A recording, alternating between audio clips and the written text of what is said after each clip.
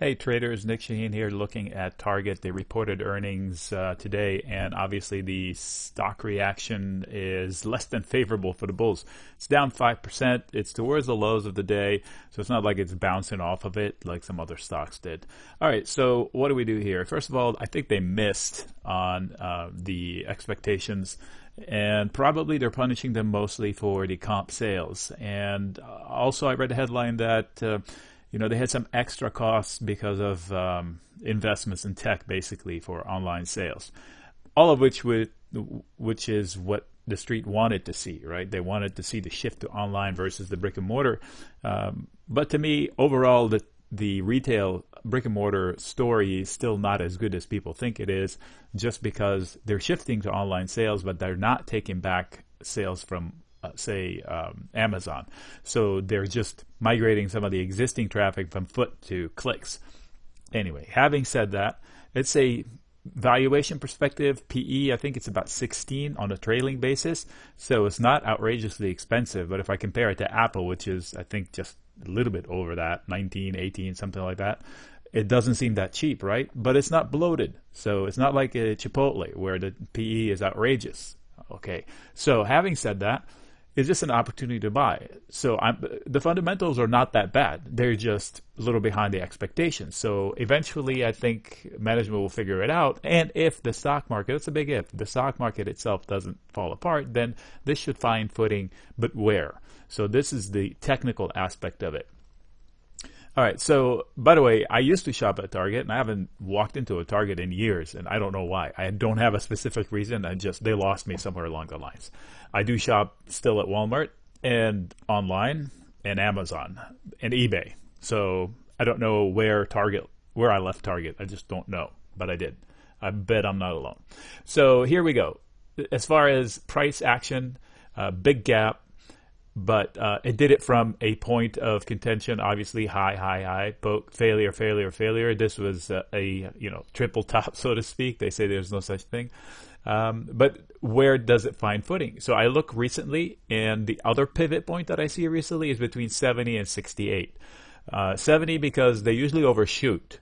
So if this was to be the bounce area, they overshoot a little bit. They overshoot a little bit. But let's say we consider the bottom of the overshoot would be the 68-ish. And this coincides with the breakout point, the neckline from which it broke out back in January. So I tried and poked and then used it as support. So I expect this part right here to be support, immediate support. So if I'm short puts thereabouts, I'm not panicking here, especially if I want to own the shares. This is an opportunity for me to own the shares. If I want to deploy new risk and see, okay, where could it go lower, and I want to poke, I'd have to see where that box came from. So I drew this box, so I'd have to zoom out to a weekly candle, and that still doesn't tell me. The weekly candle is about 5 years, so I'm looking at 5 years, and all I can see is that it has been pivot. It's been above it, it's been below it, and here we're back at it at the top end of this box. 71.5-ish to 66 and change. So it's been pivot longer than that. So I'm going to go to a monthly candle. And this gives us a little bit more. This is to the 1990s. So it gives us clear perspective. All right. So this was a pivot point at some point up until 2011, where we were probably asking the same questions. And boom, they used it as support to go higher. They ping-ponged here a little bit, and then they set a pivot point right here. Well, mind you that they tried that in 2008, but then the world collapsed. And they tried that again in 2013, and then they failed. Then finally, somewhere in 2014 late, right above, support, lost it in 2017. 2016 late, into a big swoon, and then took its time coming back, reclaimed it. Now the question is, will it be forward support? These are monthly candles. So it's a doji candle here, meaning indecisive. They loved it, they hated it, and they're somewhere in the middle. They don't know what to do with it. So it's the question is, will they be able to use it at the bulls, to use it as footing for forward support for more upside? Number one is it's going to need the market's help. This can't happen while markets are falling. That's my opinion. So if markets are not falling, then I consider the next statements that I'm going to say. So 68, 67 still looks like the place where I can place some risk. But if I'm selling puts that I don't really want to commit to right away, I'd probably want to hide below it. But this at least gives me a gauge as to worst case scenario zone. And this would probably include the markets falling, because here we have terrible news, supposedly, from the report on comp sales, etc. And there it is.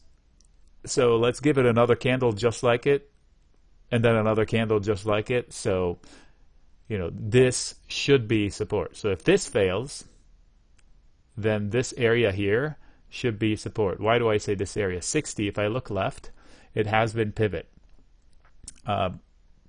Major accident right here, and a test of it here and another failure, so twice the accident, and then third time the accident, then finally above it, and then used the same accident as support, lost it, and now they could probably. So whoever fought over it here, they're going to fight over it here. That's why prior crime scenes, as they say, become some sort of a congestion. So on the way down, it's support; on the way up, it's resistance.